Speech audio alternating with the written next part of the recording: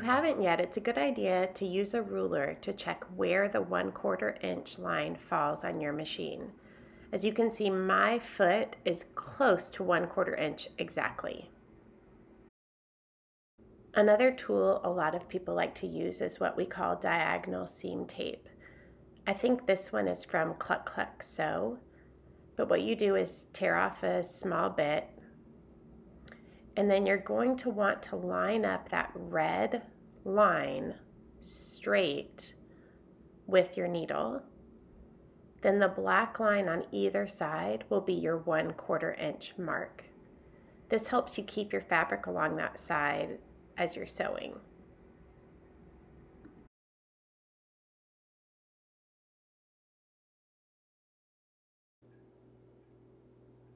Okay, so let's get started sewing a block. I'm going to begin using 2 width of fabric pieces. Now, if you have decided to use fat quarters, there's going to be a step coming up that you won't do. But let's just say you're using a width of fabric piece. You are going to use that 1/4 inch line that you found and sew all the way down to the end of this piece. I'm going to speed it up a little bit here for us because that's a long strip to have to sew in real time. Still sewing. Okay, coming to the end here, what we're going to do is need to have a pair of scissors nearby. You'll take your strip, fold it in half, and find the center. And at that center point, you're going to cut it in half. It doesn't have to be perfect. And this is a step that you don't do if you're using a fat quarter because your strips will already be this size. So with a fat quarter, you would have 2 of these. You would repeat the step and do it again. But for the width of fabric, we had to cut it in half. And now we're going to match those in alternating fabric order. I always like to check and make sure I get it in the right direction. And again, sew that 1/4 inch seam all the way down the edge.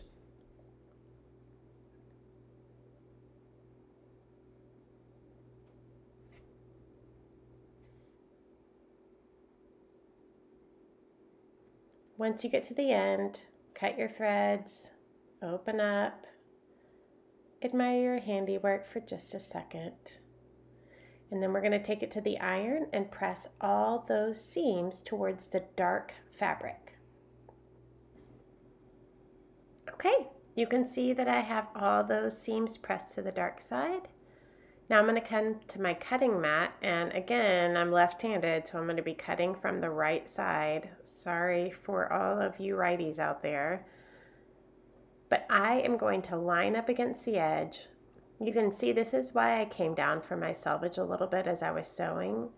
And I'm going to trim off that little bit of extra that's along the edge there to make sure I start off with a straight, even side. And I check my cross measurements also to make sure those perpendicular lines are nice and straight. And then you just come through, and each one of these units, you need 7 2.5 inch strips of each of these.